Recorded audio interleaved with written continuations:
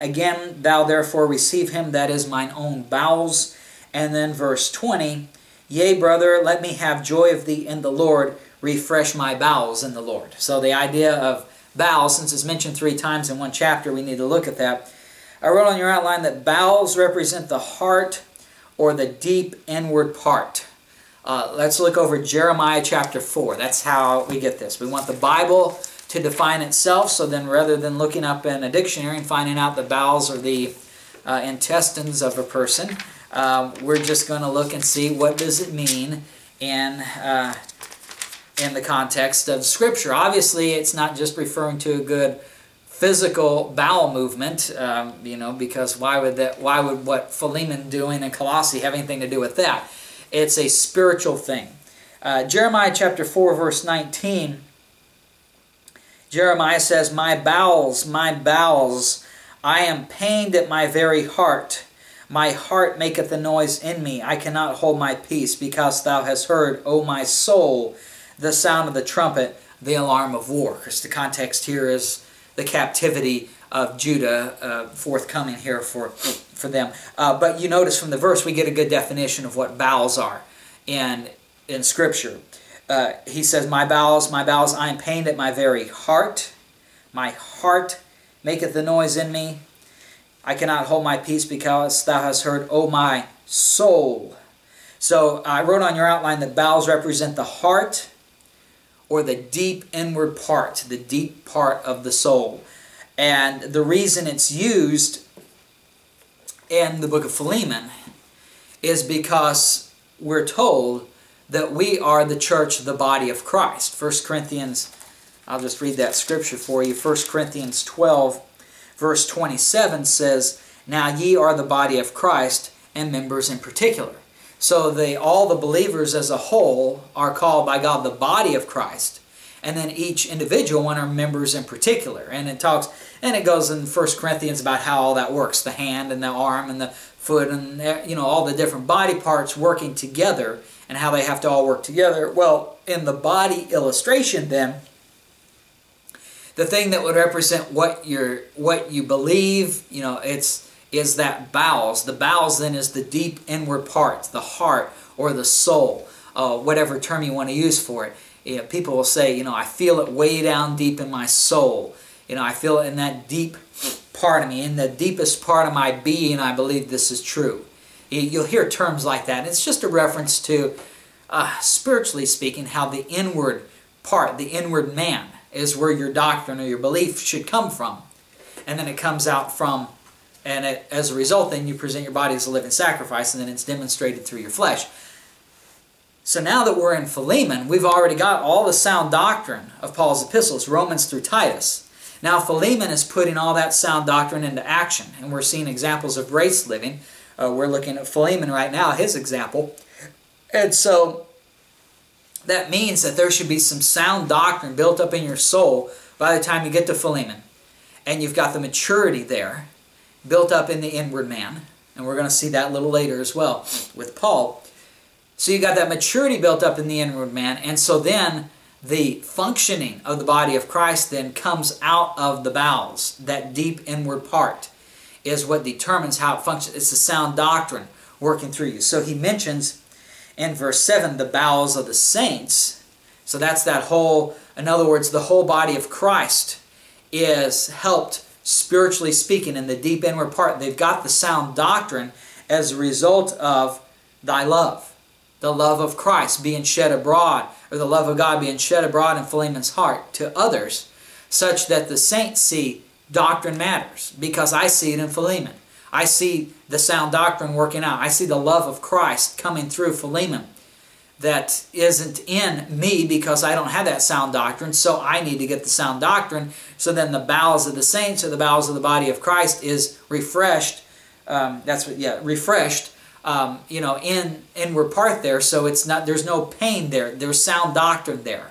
It's not a turmoil because the sound doctrine is there. The body of Christ functioning properly as a result of the example here of Philemon. And then verse 12, Paul talks about his own bowels, and he says that again in verse 20, refresh my bowels. So it's put there for that deep inward part, and the reason we see it in Philemon, more than we do in other epistles is because that sound doctrine should be built up now. You should have all this fundamental sound doctrine of every epistle of Paul by the time you get to Philemon.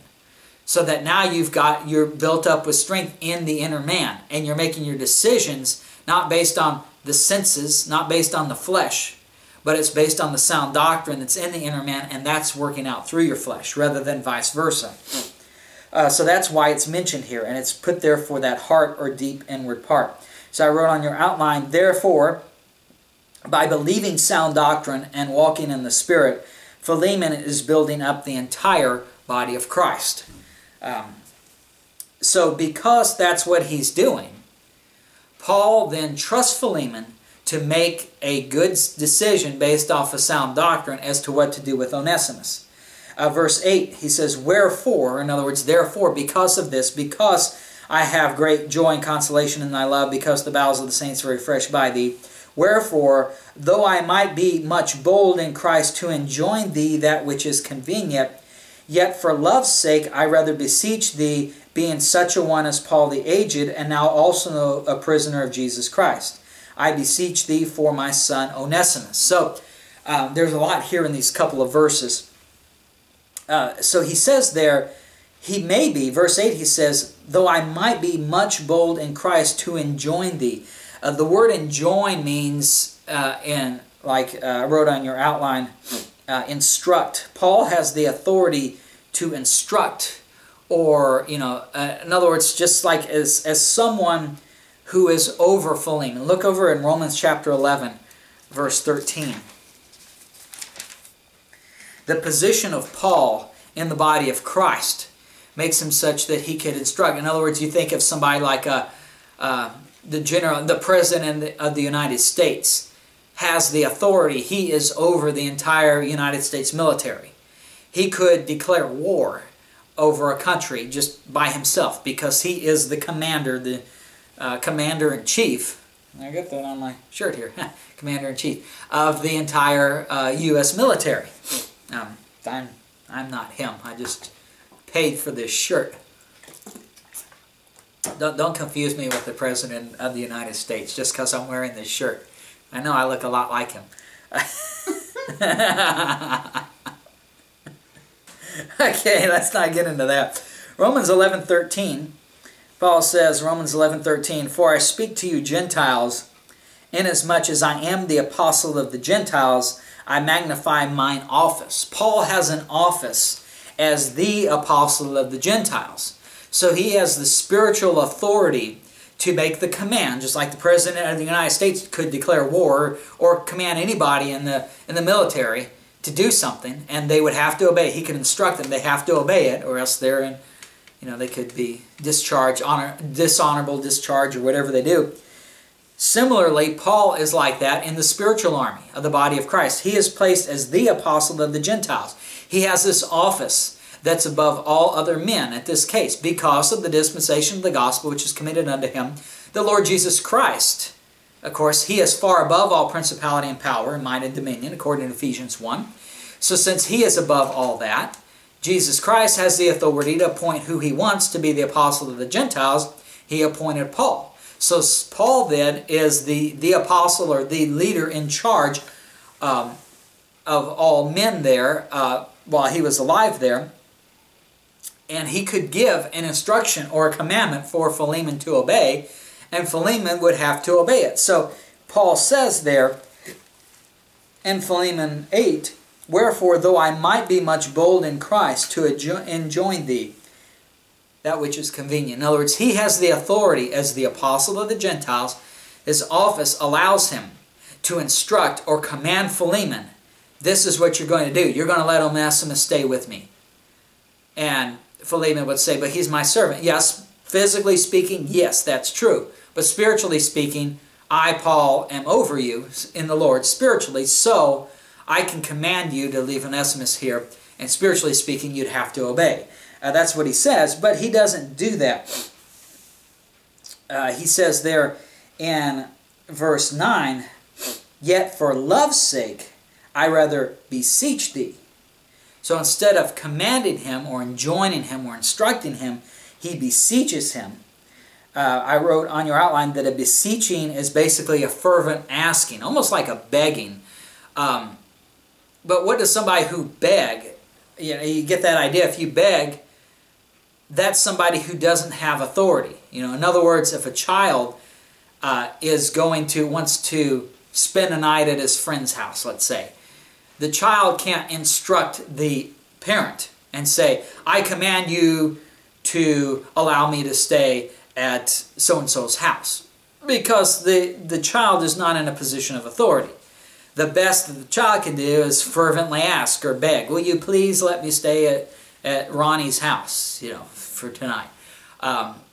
Please, I'll do good, I'll do my homework, I'll do all this stuff. A fervent asking is the best that a child can do. But the parent can say, well, you can't stay at Ronnie's house. Well, why not? Because I told you so. Well, what's the reason? You have to give me a reason. No, I don't. I'm in authority. I'm over you. I don't have to give you a reason. And so Paul is in that authority, spiritually speaking, over Philemon. He could just command him. Onesimus is going to stay here. Philemon could say, well, I don't want him to stay here. I want him to be with me. Paul could say, tough, he's staying with me. Spiritually speaking, he had that authority. But yet, Paul takes a lesser role, is the point. In verse 9, he does it for love's sake. For love's sake, I rather beseech thee. So I'm going to ask you fervently. I'm going to take away the power that I have in the Lord. And I'm going to bring down to your level here. And I'm going to ask you. And so he asks him, it says, being such a one as Paul the aged. And a lot of people look at that and say, well, Paul was older in life toward the end. This was written after Acts 28. He's in prison in Rome. So people say, well, he's just older. And that's the only place you'll ever see him call Paul the aged. But what he's doing here, and that's true, he is physically older toward the end of his life. That's true. But he's not talking about physically speaking, I'm old. This is a spiritual context, because spiritually he has the authority to enjoin him or instruct him.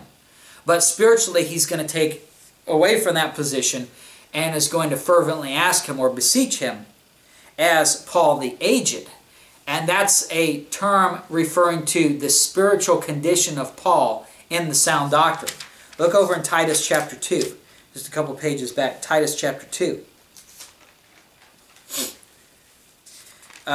Verse 1, Titus 2:1, but speak thou the things which become sound doctrine, that the aged men be sober, grave, temperate, sound in faith, in charity, and patience. Now jump down to verse 6, Titus 2:6.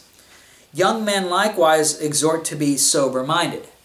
So among the body of Christ, the rank and file of the army, if you want to call them that, the troops, with the men, they're divided into two categories. Young men are exhorted to be sober-minded. And once they have that doctrine built up in them and they're thinking, their actions are based on that sober-minded, or the mind of Christ, using that mind rather than the mind of the flesh, or a corrupt mind, or a defiled conscience. Instead of doing that, they think out the doctrine and they're sober-minded. Then the result is, after years and years of that, Titus 2:2, then the aged men, they're sober, just like the young men are supposed to be, but then they have these other characteristics. They're grave, they're temperate, they're sound in faith and charity and patience.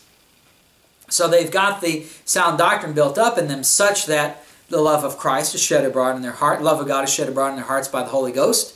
They have faith in the doctrine, and they have patience in God doing it instead of me trying to do it in the energies of my flesh. And so that's how Paul addresses Philemon. He says the aged men are like this, sound in faith and charity and patience. The young men are not. They're just supposed to be sober-minded, have that built up so that they eventually become sound in faith,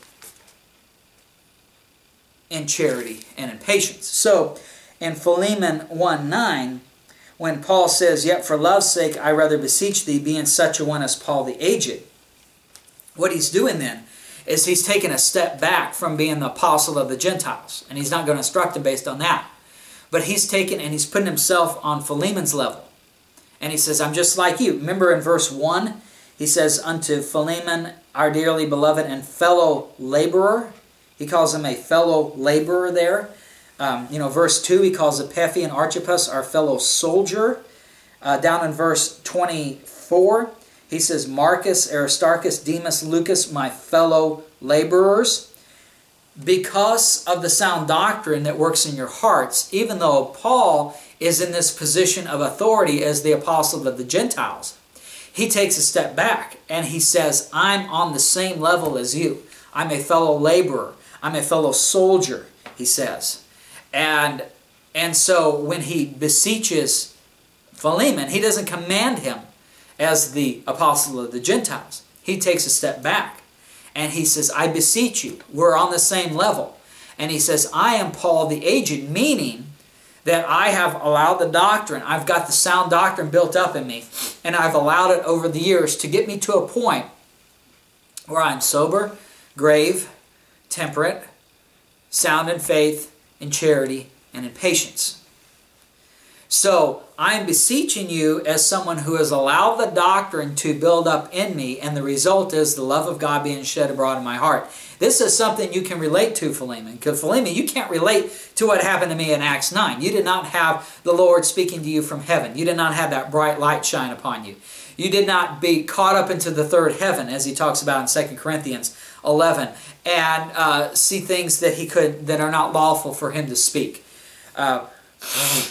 Philemon did not have that experience because he is not the apostle of the Gentiles. Philemon's experience, though, is the same as Paul in that he's been given the doctrine. He's allowed it to work in the inner man, and the result then it's built up. So then Paul beseeches him on that level. As your fellow laborer, as Paul the aged, someone who is sober, grave, temperate, sound in faith, in charity, and in patience, I'm going to beseech you. In other words, I've gone down the same road as you have, Philemon. And I'm a little farther down that road than you are. And so I'm going to beseech you, recognizing that if I beseech you, then what that's going to happen is if you make the same decision, even though the decision is the same, even though you decide to, yes, I will allow Onesimus to stay with you, even if you make that decision is one that's based out of sound doctrine in your inner man, rather than me instructing you, telling you this is what you're going to do. And if it's built up in the inner man, then what that's going to do then is going to advance Philemon into a greater acknowledgement of the truth, a greater fruit of the Spirit being come out of him, rather than, well, I have to do it, so I'm doing it. And so that's why he says, yet for love's sake, I rather beseech thee.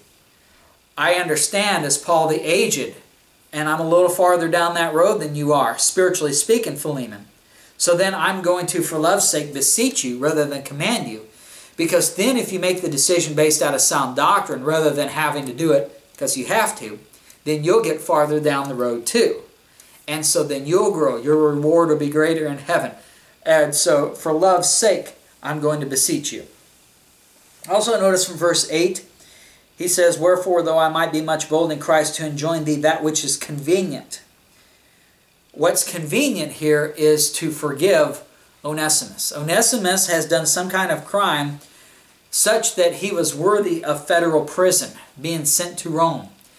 And now, because of what's taken place here, he's going to be released, probably on good behavior, or whatever it is, or if it's Philemon who has dropped charges, whatever it is, Onesimus is going to be released. And so now Philemon could just go back and have Onesimus back as his physical servant and not change anything, or he could go forward from here. And the point is then, Paul is given Philemon the opportunity to forgive Onesimus of whatever crime it was he committed against Philemon, or whoever it was he committed this crime against. And Paul says this forgiveness is something that is convenient. It's the convenient thing to do. And that's a principle that we can see in grace living for all of us, is that if you don't forgive someone who has wronged you, what you end up doing, not only is that you don't have that relationship anymore with that person, that's severed, and you make the other person feel bad, but you're hurting your own self too. How can the love of Christ be shed abroad through your heart when you have hatred towards somebody because you refuse to forgive them? And so what the convenient thing is, spiritually speaking, although physically in the pride of your flesh you say, I'm not forgiving that person, they wrong me, I'll never forgive them as long as I live. Spiritually speaking, the convenient thing to do is forgive people, because then it allows the love of Christ, the love of God, to be shed abroad in your hearts and goes toward others. It helps you spiritually. There's no hatred or remorse or anger toward this person because you've forgiven them. You've let that go. It helps you. Then it also builds that relationship back up with the person who wronged you, and there's that bond there. Especially now that Onesimus is a fellow laborer in the doctrine as well for God. So what's convenient there is to forgive. For the flesh, it's not convenient, because the flesh wants to lord it over people and have pride. But spiritually speaking, it's convenient to forgive. And you can see the difference between the law and grace in this category. We'll look over at Matthew 6 and Ephesians 4.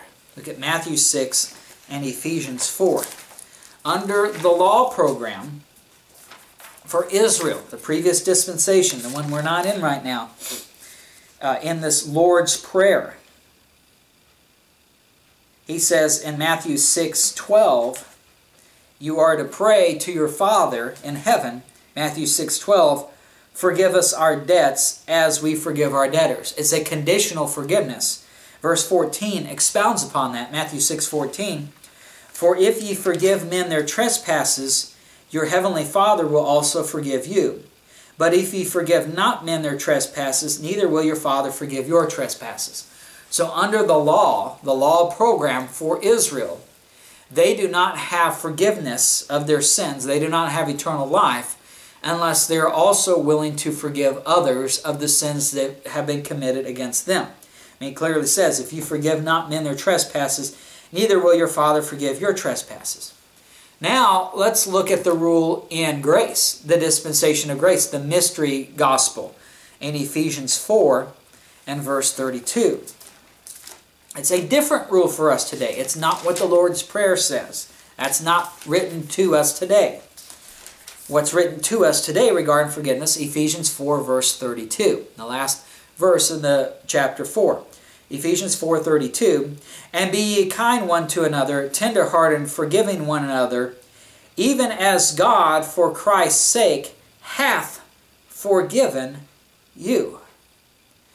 Today, we don't forgive others in order to receive forgiveness by God. Today, living under grace, for Christ's sake, because of what Christ has done, He has paid the price for us on the cross. God has already forgiven us because that's what Jesus Christ did. He forgave others on behalf of us. He said from the cross, forgive them, for they know not what they do. So He's already done that step for us. We are still to forgive others, forgiving one another, not in order to receive forgiveness from God, but in order to show the love of God shed abroad in our hearts by the Holy Ghost. That's why we forgive others. It's not a law motivation, it's a grace motivation. It's the opportunity that we have to share Christ's love with others so that they may be saved and come into the knowledge of the truth. And so that's why it's called the convenient thing in Philemon 1:8.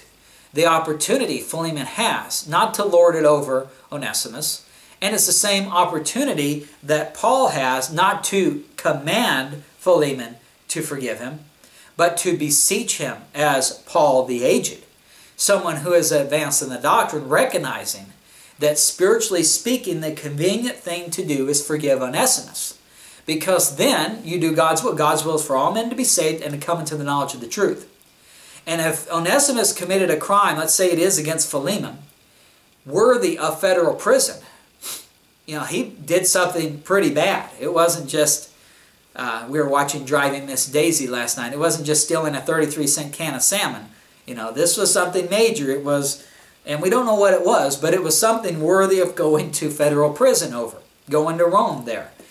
And if Philemon forgives him, that sends a great message to the people in the church there in Archippus's house, that, wow, that shows what sound doctrine is, because the flesh says, I'll never forgive him for what he did against me. I'm going to hold that against him for the rest of his life. But Philemon, for love's sake, if he forgives him, then that sends a message to Apaphia, Archippus, everybody in that house church, and says, the love of Christ is something special, because if it was me in the flesh, I'd never forgive that person. But Philemon has forgiven Onesimus.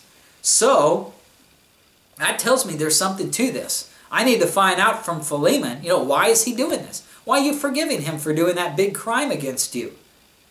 That gives Philemon the opportunity to share some sound doctrine with him. It says, God's already forgiven me of everything, so I'm going to be kind and tender-hearted. Well, he wasn't kind and tender-hearted to you. That doesn't matter. God has forgiven me. God has given me his love, and now I'm sharing that love with him. And that gives the people in the house church the opportunity to say, tell me about the love of Christ. How can I get to the bitter person, from the bitter person that I am to the person that you are, loving God and forgiving others? And then for the unsaved people who would probably know about what happened to Philemon because of Onesimus going to federal prison, gives him the opportunity to share the love of Christ so that they may be saved, so that they may believe in Jesus' death, burial, and resurrection as atonement for their sins. So you can see here that even though forgiveness is something that your flesh does not want to do, spiritually speaking, it is the convenient thing. So I wrote on your outline for verses 8 and 9, as the apostle of the Gentiles, Paul has the authority to instruct or enjoin Philemon in this case. However, because Philemon is walking in the Spirit, only a beseeching or fervent asking is necessary. This is grace motivation. And if you look over in 2 Corinthians chapter 5, you can see the next point, which is even God beseeches us to take our spiritual position. So not only does Paul beseech Philemon, but today for all of us, God does not instruct us and say, as your God, as your Creator, as someone who has forgiven you of your sins, I demand that you serve me. He doesn't say that. 2 Corinthians chapter 5, verse 20. Now then we are ambassadors for Christ, as though God did beseech you by us. We pray you in Christ's stead, be ye reconciled to God. For he hath made him to be sin for us who knew no sin, that we might be made the righteousness of God in him. So you see there it says, as though God did beseech you by us. And that's what God does. He doesn't force anybody to believe in his Son as atonement for their sins. He doesn't force anybody to serve him. But he does fervently ask you through the Holy Spirit inside you, telling you, get in the Word, believe the doctrine, allow it to transform you, and then as a result then it will transform others. So that's the point there. And while you're there in 2 Corinthians, you can also look back at 2 Corinthians chapter 1 and again see that grace motivation isn't a forcing. It's the position is to be a helper of your joy. It's not to command you and be under the law to do things. 2 Corinthians 1 and verse 23. Moreover, I call God for a record upon my soul, that to spare you I came not as yet unto Corinth, not for that we have dominion over your faith, but are helpers of your joy, for by faith ye stand. So you're standing in the faith. You're allowing, as that position in grace, it's not, I'm commanding you to do this. All I am is a helper of your joy. You can believe what I say or not. I'm not forcing you to do anything. But I recognize that if you do believe it, then that's going to help you spiritually. And the result then is going to help your joy. Rejoice evermore is the command in 1 Thessalonians 5:16. And if you forgive others and you allow the doctrine to work through you, then that helps you in doing that. It helps your joy. And so that's what Paul is doing. And so verse 10, it says, I beseech thee for my son Onesimus, whom I have begotten in my bonds. So now we're getting into what the beseeching is about, what it's about. So we'll stop for now, and then we'll come back after a break and conclude the book of Philemon, starting in verse 10. So let's close with a word of prayer. Dear Lord, we thank you for how you're dealing with us today in the dispensation of grace, how you are beseeching us to believe the doctrine. You've given us the Holy Spirit. You're not forcing us as robots, but you're allowing us to use our free will to bring us into the sound doctrine and to allow the love of Christ to reach others. And so help us to recognize that and live in this grace motivation to do your will. We thank you for that in Jesus' name. Amen. Okay, thanks for joining us. Next time we'll start in verse 10.